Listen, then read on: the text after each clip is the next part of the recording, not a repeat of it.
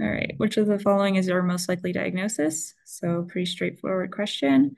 And looks like we are looking at kidney, kind Okay. of nephrotic. Okay. We have a 30-year-old woman presenting to clinic with a 2-week history of increased fatigue, generalized edema, and dark urine. Labs reveal proteinuria, hematuria, decreased serum complement, and renal biopsy shows mesangial cell proliferation, thickened glomerular basement membrane, and immune complex deposition in a tram track appearance. Okay, so tram track is going to be your member no proliferative. That's just one of your buzzwords. But we can rule out minimal change because she's 30. That's Okay. something you see in kids. Okay.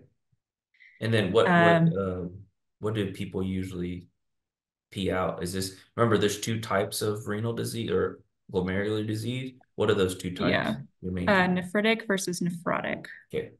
What's the difference between So two? nephrotic is going to have very high protein in the Okay, good. urine. I think it's usually above 4 is the cutoff. I can't I can't remember remember. what the actual unit Let's is, see. but Let's use our assistant. Nephrotic syndrome protein urine cut off. Let's see. Above 3.5 3.5. over 24 Okay. hours. So, okay, perfect. Okay, and then so focal segmental glomerulosclerosis. I can't remember exactly. Do you remember what the risk factors for this was?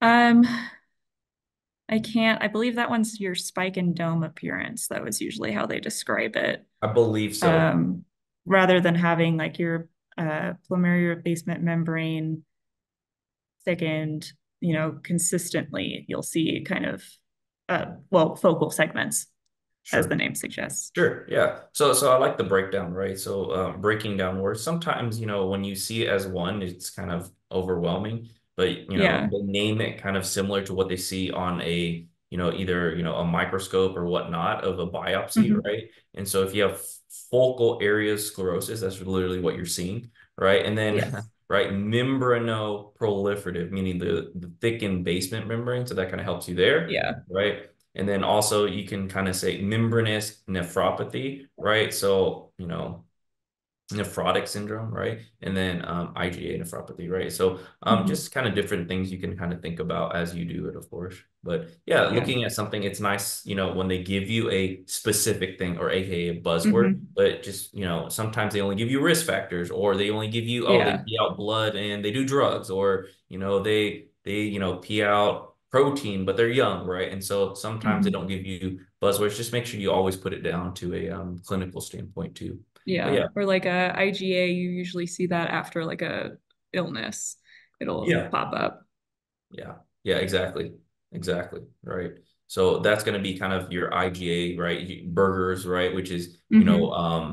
I always remember it as kind of like an autoimmune issue, right? So you get an Yeah. infection, your body's fighting off the infection, but at the same time, right, you have an autoimmune kind of reaction that it also affects your kidneys, right? Which is not normal, Yes. right? And so, things to think about for sure.